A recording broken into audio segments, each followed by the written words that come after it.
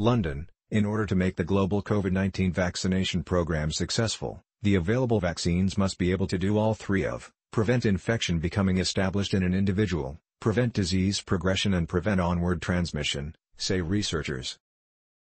Whether all three of these goals will be met by first-generation vaccines is not known, but is vital to the long-term success of the program, said the study published in the journal Anaesthesia.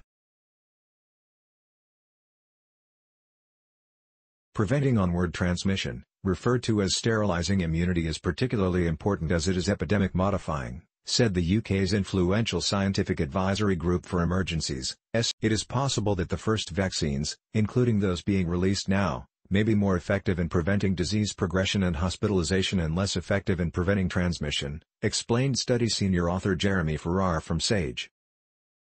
Knowledge of their performance in pre-approval trials and in surveillance trials after licensure will enable further modifications such that improves. They also emphasize the importance of prioritising those most vulnerable and healthcare workers before the wider population.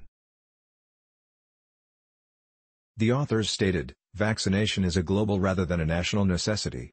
The World Health Organization, WHO, ACT-accelerator and COVAX initiatives both emphasize the importance of widespread vaccination of one or a few countries without addressing this need globally is in no one's interests and will not provide the protection we all need. No country has mounted a whole population vaccination campaign in living memory, and it will need to be undertaken with local leadership." They also discussed the implications of the widespread vaccination and the challenges for those who don't get vaccinated.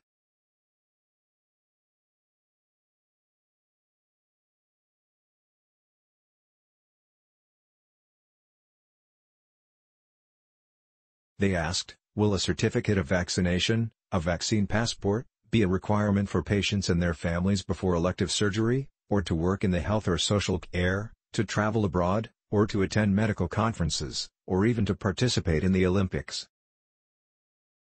The authors make clear that vaccine is not a panacea, and that SARS-CoV-2 will only be brought fully under control by also continuing to adapt our behavior, plus better access to diagnostics and treatments, but add, safe and effective vaccines will undoubtedly change the trajectory. We really are all in this together, they concluded.